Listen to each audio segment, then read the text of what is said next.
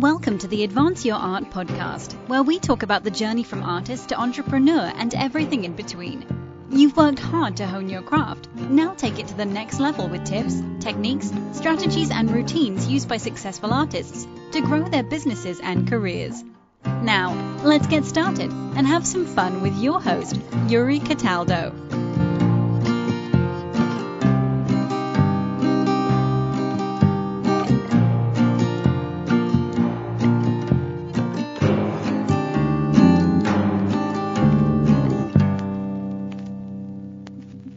Hello, welcome to another episode of Advance Your Art with Yuri Cataldo. If you're interested in learning how to build a company, make money from your art, or transition to a new career, you've come to the right place. As always, if you like this episode, please remember to like, subscribe, and share with a friend. Today I'm chatting with Dr. Sandi Curtis, speaker, music therapist, social activist, and author of a book, Music for Women, Survivors of Violence, a Feminist Music Therapy Interactive ebook. Sandi, welcome to the show. How are you? I'm great. Thanks for inviting me. Of course. Thank you so much for joining me. I'm very excited to have you on board and hear more about your work. For my audience members who are less familiar with what you're doing and what you're working on, how do you describe yourself and what you do? Well, I am a music therapist, and you might be right that might be an unfamiliar term for some people. So I use music working with people in a broader scope of trying to improve their quality of lives. Right now I'm working with women survivors of violence because that's a very important challenge for many women trying to recover from the harm of abuse. And music and music therapy seem to be a particularly effective way to help them. So I'd like to go in a little bit deeper about your interest in this. So what initially got you interested into studying music and music therapy?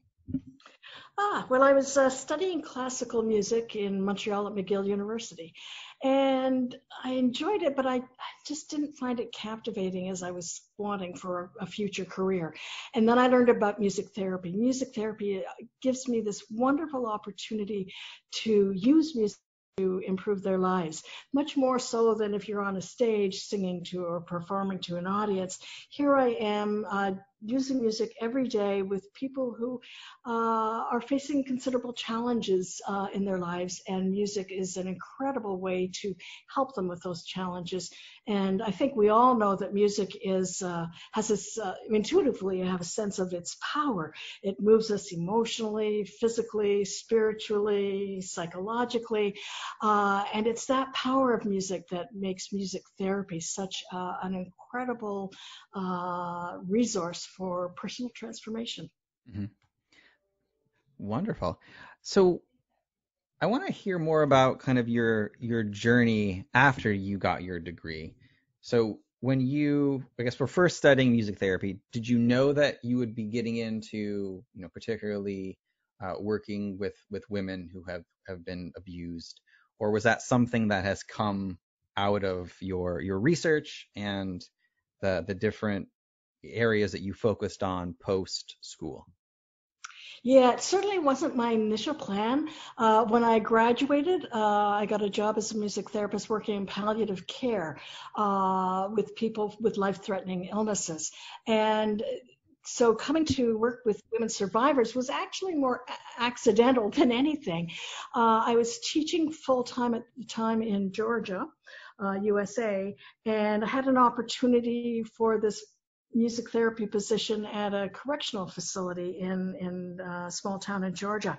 And at the time, even at that time, I was not thinking about working with survivors of violence. But when I got into the facility, I found that the women I worked with, about 7 out of 10 in the small group of 10, had been survivors of violence, and a large number of them had ended up in prison because they had taken a violent means to get out of their abusive relationship.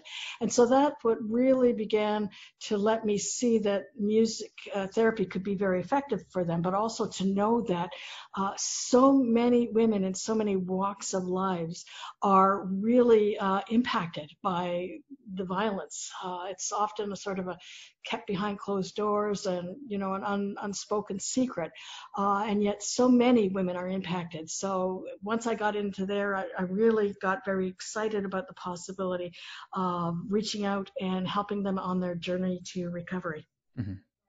Oh, that's wonderful. And so as you're in your own journey, because it's in looking at kind of what you've been doing, you've straddled the academic world and the private world very well and kind of go back and forth. How has that relationship worked in your professional life so far? And is there one that you prefer more than the other? No, I really enjoy them both. One enriches the other. In teaching music therapy, you're not allowed to teach unless you've got a certain amount of clinical experience. And then what I found the real joy of when I was teaching it full-time at a university was that it allowed me the luxury of working with different groups and different populations. So if I were having to work full-time in a music therapy practice, I would focus in on one group. But because I was working at university, I could take on different projects. And this allowed me a lot of variety. And so as you heard, I talked about working in palliative care. I did work with women survivors of violence, and that's the most recent, but I also had the opportunity to work with adults with disabilities. And so the variety of being and having your feet in two different worlds is great. And of course, music therapy is a field that allows great variety because we work with people from all ages and all walks of life. Mm-hmm. Wonderful. So I'd like to hear more about your book. So was it in 2019 you released a book? What initially made you want to write the Music for Women Survivors of Violence book? And what was that process like of creating this book? I felt it was such an important, almost a mission for me. For so many years, more than 25, I've been working with women survivors, but behind closed doors at sexual assault centers, at battered women's shelters. And behind closed doors was essential. Confidentiality and also to keep them safe because many were being stalked by their abusers. But what I found was that these women were really able to recover in incredible ways through the healing power of music. But people outside of my therapy groups weren't aware of what was out there for them. So I decided I really needed to make a book that spread the word, and I really wanted it. So it was definitely not a focus of an academic book. I really wanted it to be out there for just every everyday person who could read it. And I also wanted to include as much music as I possibly could, because I hate just talking about music and not having music there. So that was the impetus for the book. And it's really, the audience I anticipated were really threefold. One was for women survivors of violence. The next audience was for women in general, because we may not be survivors of overt violence, but we grow up in a culture that objectifies women and is misogynistic and devalues women. So all of us are impacted by it, whether or not we have an explicit experience of physical violence. And then the third group was for music therapists who might want to learn more about how to use music therapy to help survivors. And that's important, music therapists and other health professionals, because you may not work at a shelter for women, but 1 out of 2 women in their lives will experience male violence. And so wherever you may work, you may find yourself working with a survivor, even if they haven't told you that. Mm-hmm. If you find yourself wanting to be an ally to support women survivors, there's many ways of doing that. And whether you're in a field that works with survivors explicitly or not, being open to the idea that it might be a possibility. And then when hearing women, certainly as allies, we need to listen to them, hear them, and take them seriously and believe them, so that, that's the primary reason many women do not speak up, is because they fear they won't be believed.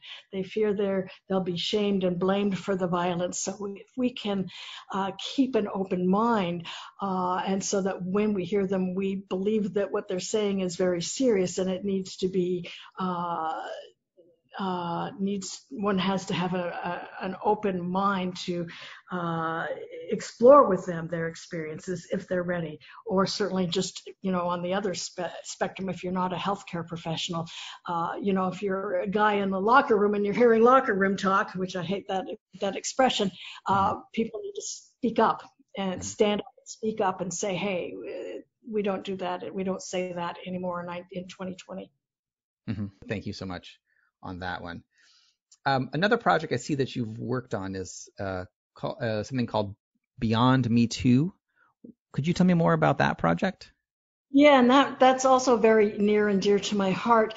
It's again part of my role as not only a music therapist, but as a social activist, that understanding that what I do behind closed doors with women survivors is important, but alone it's insufficient, that we need to actually change the world. We need to actually work to eliminate violence against women.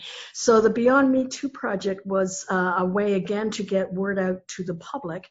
So I created a film and that was working with university music therapy students, using music, writing music, performing music, and recording it to get out to the world their experiences of male violence against women.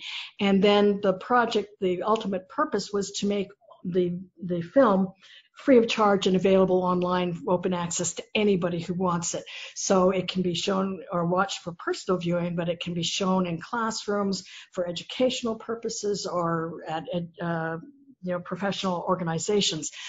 So the purpose again was to show how the serious and pervasive the nature of violence against women is, and to show how music can be an important tool for not only empowering women, but for bringing about change.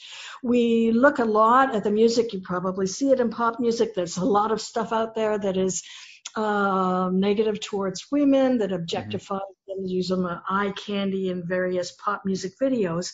But as much as music can be used in that negative way, it can be used in a subversive way to challenge the status quo. And so the music that I used in that workshop, as well as the film, and as well as my book as well, is music of strong women singer-songwriters who are giving their take on life, on experiences growing up in this world. Some of it's about their experiences of male violence, but some of it's what it means to be a man or a woman, what it means to be in love, what are our relationships, what is empowerment, personal and political, and, maybe just a good old kick-ass feminist anthem there included in the bunch.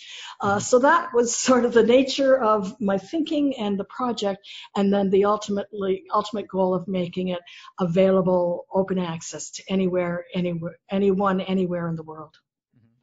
Oh, great. Thank you. What are some of your favorite songs with that? Oh, I have so many that I love. And of course, there's more since I have about 200 in my book. Yeah. And I say, wow, 200, and like, oh, I've only got 200. And then since I released the book, there's been such great music that's come out since then. So my most recent one that I've been listening is to the Chicks, March, which is, I think, a great one. But there's some classics. There's Lady Gaga's Till It Happens to You. There's some fabulous ones. It's just really incredible how much music is out there, and for different styles, because of course what works for me is maybe not the same music as for others. So I do listen to a lot of pop. When I was working with women survivors in Georgia, that group, R&B was their pop voice. So I learned a little bit more. So it's really, there's some fabulous music out there. And I'm trying to think, there's been some great protest songs that have been used in the most recent marches as well. And some big names and some smaller names. Milk, who wrote her own song. Quiet, I Can't Keep Quiet, which is not as big a named song, but still a powerful song, and became really the anthem for the women's marches a few years ago. Yeah, wonderful. So I'm curious about your relationship with the term